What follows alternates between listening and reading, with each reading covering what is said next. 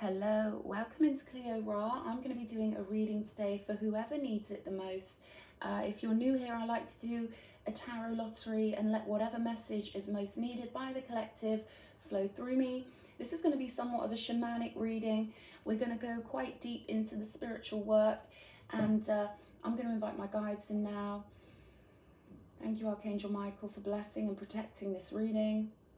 I invite in any non-physical of the love and the light who wishes to convey a message through me to whoever may be watching this video. I allow you to use me as a clear channel at this time, and thank you in advance for your love and your guidance. Okay. We'll also be pulling a couple of runes today, so let's get into it. Okay, Nine of Swords energy, Eight of Cups. Okay, so there could be a painful separation or a painful ending going on for somebody. There's a lot going on in your mind, whoever this reading is for. And we've got the King of Swords energy. You could feel like, you know, it's too much, right? I'm getting this energy of, oh, this is too much, right? Ten of Wands, King of Swords, Nine of Pentacles. See, there's this real need here for you to clear your mind with the King of Swords, and to bring your mind, they're giving me the sky. They want you to bring your mind up into the sky, symbolically, right? They want you to be above it all and raise your consciousness up, out, above all of this. There are beautiful energies here with the Nine of Pentacles and the Ace of Cups. Three of Swords energy. Two of Cups. I'm hearing heartbreak leading on to the real thing. Five of Wands here. Wow. With the Three of Pentacles on the bottom of the deck, I'm getting this message that Spirit is really trying to give you signs at the moment. That whatever this situation is up here with the Nine of Swords, the message I'm getting is that if it was right for you, it wouldn't feel like this. There's no happy ending to an unhappy storyline. And this is a very clear message with the Two of Cups, Ace of Cups, Nine of Pentacles. That some sort of heartbreak has been a really hard lesson for you. But you can see here with the Two of Cups that there are smoother waters ahead, okay? But I feel like this is something that you're gonna have to fight for, okay? And I feel like the main thing for you at the moment is to fight for peace. It's to fight for clarity with this King of Swords, and fight to get your mind back, to get your mind cleared from this burden, and to understand that Nine of Swords energy isn't love. It's a pathway with the swords that we have to go through to get to the Pentacles, right? So this is a stage on your pathway that's essentially redirecting you to who you truly are, right? Because they keep saying love doesn't feel like that. Love does not feel like that, okay? Like there's this message of taking your lessons and knowing the best is ahead of you, right? Let's have a look. Show me this Eight of Cups. Nine of Cups here. So whatever this is, it feels bad, right? And it feels terrible, but that's why there's so much relief when you let go. I feel like there's this energy of needing to let go of the burden, okay? They're telling me you've been representing something that isn't your true spiritual family. You were trying to represent being connected or loyal to someone, but the evidence speaks for itself here. I'm hearing know what you represent, right? So maybe someone in your life you've been dealing with reminds you of a soul group member or a soulmate. But I'm getting this as practice on your way to discerning who you truly are and what you truly represent. With the Ten of Wands, the Wands are all about passion and respect, but you have to know who your team is. You have to know what team you're on. Otherwise, all of that loyalty is wasted, okay? Because you can't really be loyal to someone who's not loyal to you.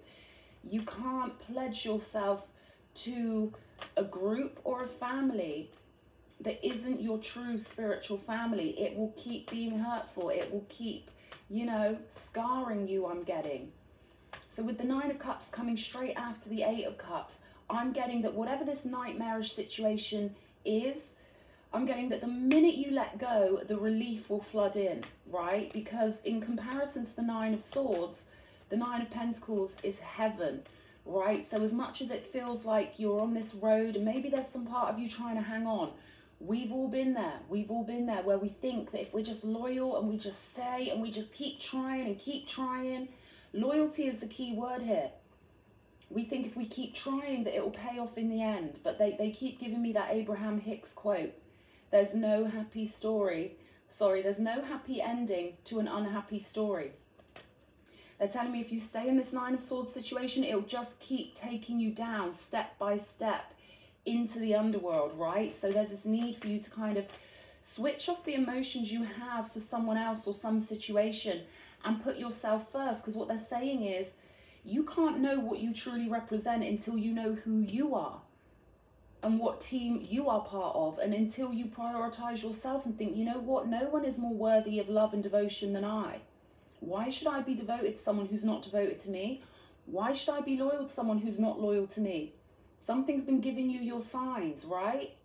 And I'm getting that, you know, there could be an attachment here. Like, it could be your inner child that's attached to this idea of, you know, we get these notions when we're young that, you know, maybe we have the very first partner, right? The very first boyfriend or girlfriend we have, we don't want to split up. We want to be, for example, one of those couples that have been together since we were teenage sweethearts. Well, they're saying that, you know, you've got to let go of that, right? You are immortal. And there's something here about you truly discovering who you are, where your loyalties truly lie. And you can't be loyal to your true spiritual family before you've even been loyal to yourself, right? Nine of Swords, show me. Page of Cups. Death. So you could keep on reaching out to somebody, or someone could be, you know, keeping on reaching out to you. But with the Page of Cups, it's an immature energy. It feels so easy to just text someone back. It feels so easy to just go down that road again.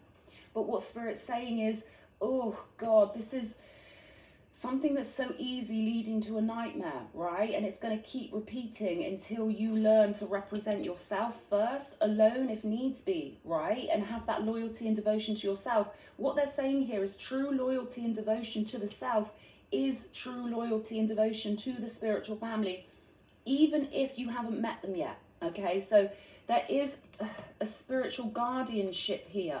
I'm getting guardianship because you can see this cloak surrounding these people.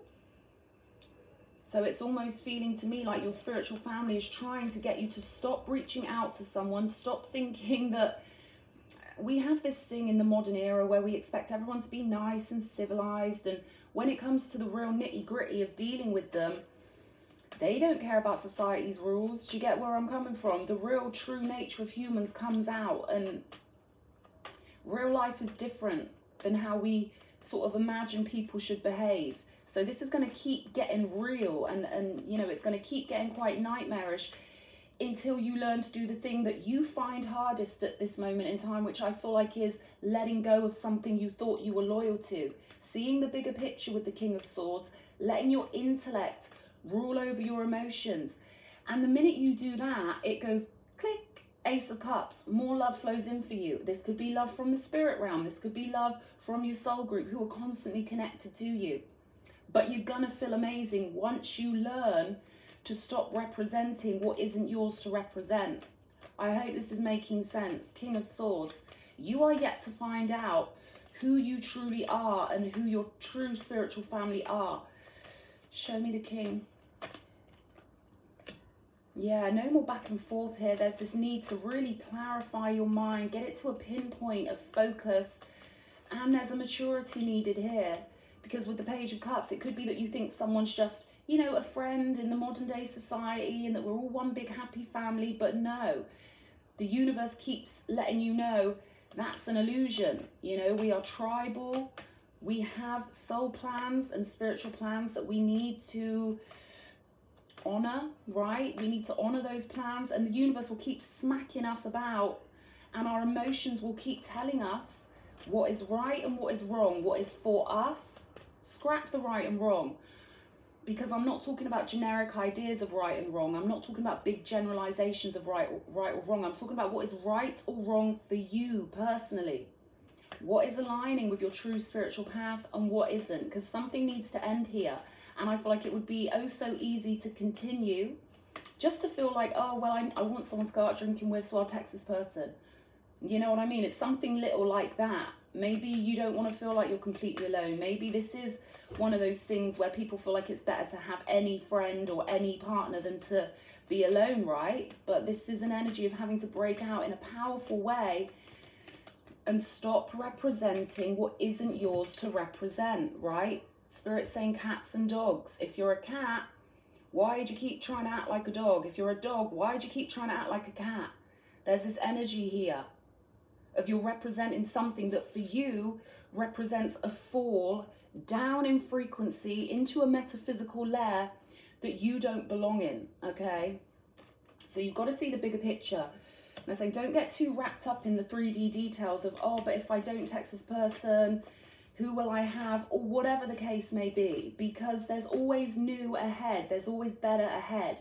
And when the universe feels your frequency of self-respect, when the universe knows you're willing and ready to honor your true spiritual family, miracles happen, okay? Which is why we've got this big, big turnaround here with the 9 of Pentacles, 9 of Cups, and the Ace of Cups. So I feel like you're about to come into some real fiery, determined, big picture thinking.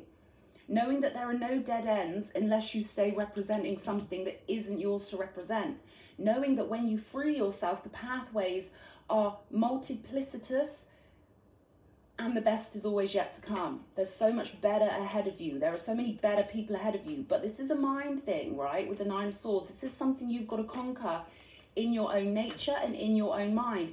And when you do this, the lesson you learn in this storyline will benefit you in all the lives to come, right? This will stay with your higher self forever. So it may feel hard, but once you get it done, you've done it. And you will never have to repeat this lesson in any other lifetime. They're giving me codependence here, which is often, you know, all humans, we all suffer with the same human condition, where we just want to feel safe in physicality. We want to feel cushioned. We want to feel like there are people there for us. But I'm getting that in some relationship, it's going to keep wasting your time. It's like, yeah, you can keep going round in circles, but tick-tock, we only get so many years on this planet, right? We only get so many years to do our spiritual work per lifetime. So there's something here about getting it done, being militant with the King of Swords, being a soldier, being like, you know what, I'm good. I've got the whole etheric realm supporting me. I've got a soul group that are connected to my higher self. We are essentially the same being split off into many. And then we've got the star energy on the 9 of Pentacles. You know what, that just gave me a rush of energy. Oh, as if I'm tingles. There's some sort of divine mother energy that wants to squeeze you and hug you. They're tingling me up so bad right now. I don't know if you can see that. That came through me like a rush of energy, and I feel like that's what's waiting for you to be the true star you really are, because latching onto someone else's timeline is diminishing your power. This is going to be so easy the minute you let the universe know, you know what, I'm done. I feel like some sacred rage could help you with this. Rather than feeling fearful, anger is a step up the frequency ladder. I feel like you need to have some pride. I feel like you need to have some sense of not giving a crap. You need to be like, I don't care about your social stock market. I don't care if I'm getting cast out. I don't care about whatever it is you've been caring about. You've got to stop caring, and you've got to get fiery here. Get fiery and determined and full of that sacred divine fire, because something's been squishing your soul and your shine, and there's a divine mother energy that wants to squeeze you. I just had the urge to really squeeze you because I feel like you're a really sweet person, and there's something that's been going on where they've been using your loyalty against you, or you've been doing that, right? We've got to take responsibility for what we're creating. And it's so easy to be a really loyal person and mess up your whole life by being loyal to the wrong ones, right? Imagine if I'd have been loyal to my mother just because she's my mother, knowing she's a narcissist who wants me dead, that would have messed up my whole life. And I've had other narcissists trying to insinuate I'm disloyal to my family because narcs are all on the same team. By not speaking to my mother, they try and say that I'm disloyal. No, I'm loyal to my soul group and I'm loyal to God first. So this is about getting your house in order, right? There's someone here that does not have your best interest at heart. And with the devil coming out with the death card, this is not a road you want to go down. This is a big contrast between death and the devil versus these energies here. They're saying you just have to be brave and make a big decisive move and be belligerent if you have to, right? Be belligerent. Be like, nah, you know what? I'm switching it up. Are you loyal to me? Why are they the leader and you the follower? Why aren't you the leader and them the follower? Because there's a dynamic here where someone automatically thinks that they're the boss, or maybe you are naturally following them or something like that. But it needs to switch up. You need to be the main character of your own life here. And the minute you do, the universe is going to switch you onto a whole new track and you're going to feel this relief, this sparkly, beautiful relief. You're going to get major etheric cuddles from multiple energies. Yeah, they're tingling me again with this star card. You've got some rare elixir. You've got something beautiful that needs to be activated in this lifetime. There we go, Ace of Cups with the Four of Wands, right? This is about you getting through the gateway, aligning with the true metaphysical version of yourself, aligning with your higher self. They're saying, don't be scared. Someone's saying to me, don't be scared. Come on, baby. You can do this, right? It's quite overwhelming, the emotions I'm getting through here, okay? Like, literally, someone feels a great deal of emotion for you because it's coming through me. I feel like I'm going to cry right now. Show me this Three of Swords. Victory, victory. Okay, so something's been hurtful for you, but you're going to get victory over it. And again, the Six of Wands is a Leo card. It's about putting your crown on. You never bow down to anyone but God. No one is above you. You are sovereign. You are valuable. You bring huge amounts of energy from the non-physical that no one else could bring. You are unique. You are special.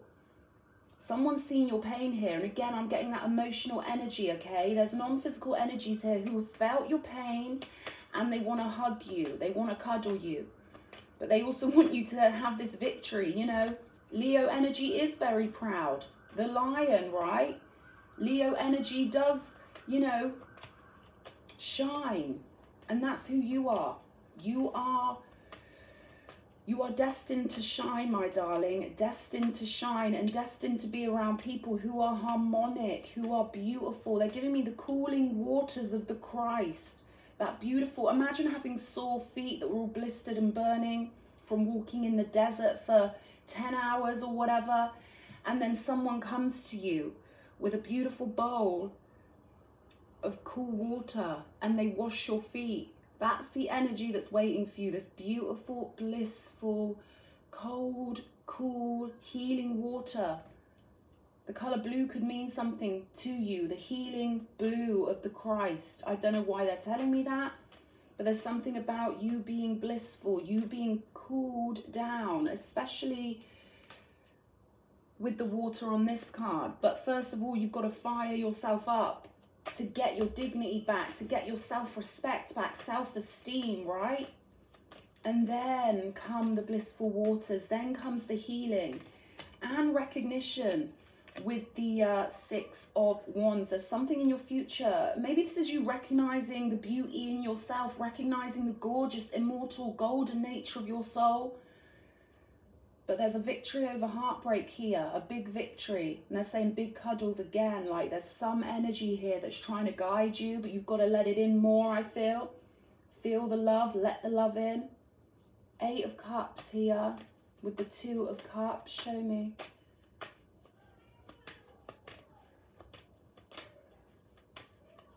Cards are going a little bit.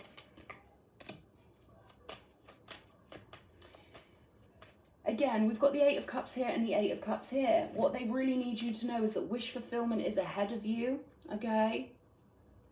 And it will feel like packing up your stuff and going to a whole new level. But what they're saying is, that's life, my darling. If I'm speaking to someone fairly young, and you could be, you know, young in physical age or young in soul, I don't know. But they're saying that's life. This feels like a big deal now, but you will start to realize how easy it is to leave situations behind that don't honor you, right?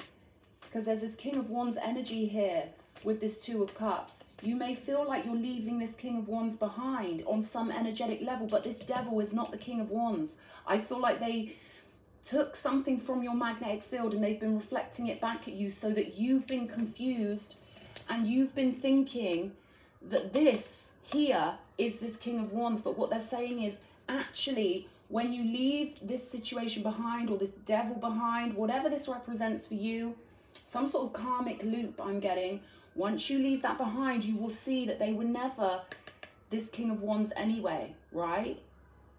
Someone who is spiritually meant for you, an ally, a love bond, a true love bond.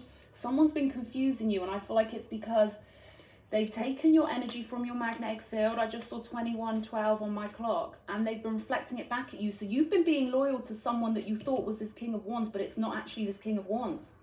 This is a member of your soul group. So some human or some devil you've been dealing with has been reflecting this King of Wands' energy back at you, okay? I know how confusing this gets, I do. So you've been feeling this person's energy in this devil creature because they're a thief of energy, all right? They're a trickster. And that's why it's tearing on your heart. That's why it's been feeling like a nightmare, right? They're saying wish fulfillment is on the path ahead of you. This devil was never the real one. Never the real one. And when you leave the fake version behind, when you stop feeding this person your energy, you're going to see their true colors, and you're going to see, oh, Cleo was saying that. Like, this person was siphoning energy from your magnetic field that is connected to the higher self of this King of Wands. I hope this is making sense, because I feel like this devil's been siphoning the King of Wands' energy from your magnetic field, because you two are connected at the heart. I'm hearing at the crown. You see his crown. You two are connected at the crown chakra, you and this King of Wands. So it's easy for someone to get into your energy field and steal this person's energy. I think I've got that across. Five of Wands, I'm hearing, make no mistake, this is a fight. Make no mistake, this is a fight, right? This is a fight for your happiness. This is a fight for your long-term beautiful dream of life to be manifest on earth. This is a fight for you to live the true vision that you planned for yourself before you even got here. And you must activate that fiery energy for the fight. I'm getting, you must do it, okay? For whoever this resonates with. Okay, let's have a look. See what else is coming out. Went a bit deep there. There's a lot of emotion for you. A lot of emotion coming through for you. Lots of affection. True devotion. There we go. 10 of Wands energy again. Almost there. Okay, you are almost there, and it's so close. I can feel that the minute you let the universe know, I get it. I get it. Click. All this love comes in. All this beautiful freedom comes in. You start shining. You start being who you're truly meant to be. There we go. Battle won. And again, that energy. This is a fight for your life. This is a fight for your dreams. This is a fight for you to be who God sees you as. Not performing for the devil, or being manipulated by the devil, or being lured down into a dark, dusty, cold, loveless basement of life via someone who was only stealing energy off of your magnetic field and reflecting it back at you anyway, right? There we go. We've got the Six of Wands twice here. We've got gift, victory, winning. Okay, there are so many gifts waiting for you, and I feel like you're just so close. It's like you've just got to click your mind into the right position. Click your mind into feeling like you're great. Okay, there's some frequency thing here. You've got to get up into self-fulfillment energy. You first, filling up your own cup before, you know, you're loyal to others. You've got to be loyal to yourself here.